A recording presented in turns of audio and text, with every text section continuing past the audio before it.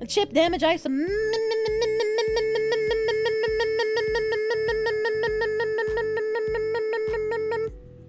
Metric.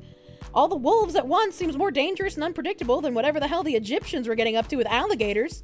Or was it crocs? The Egyptians fucked alligators? Is that real? Is that true? Chat, did the Egyptians fuck alligators? The car won't start. My stream elements like auto-scrolled while I was trying to read his message, so my brain just short-circuited. The Egyptians used crocodile poop as contraceptive.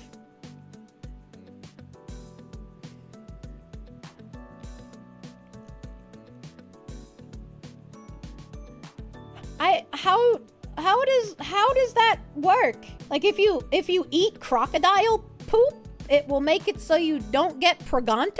You've seen Pennywise 5 times? You wish you didn't learn that. We're so fortunate to live in the era we do. I want to look that up. We're fucking searching it. Egypt crocodile poop contraceptive.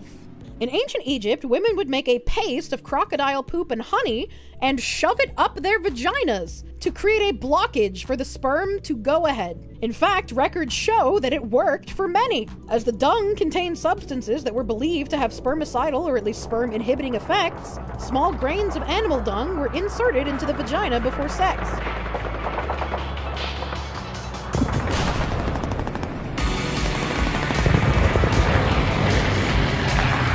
Chat, not to like get political,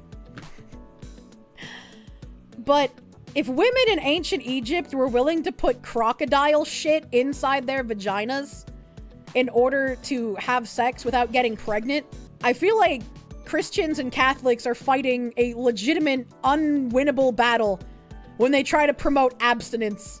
I feel like as soon as you hear a story about the ancient Egyptians putting literal shit in their vaginas, it should trigger something in your brain that goes, I'm wrong and abstinence will never work wholesale. Like you just have to take that L. Like you're never gonna win that battle.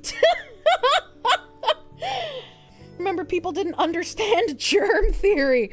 I wonder if anyone in Florida has done that. Silvani, thank you for the 25. Do not insert the poo dildo. Do not insert the poo dildo.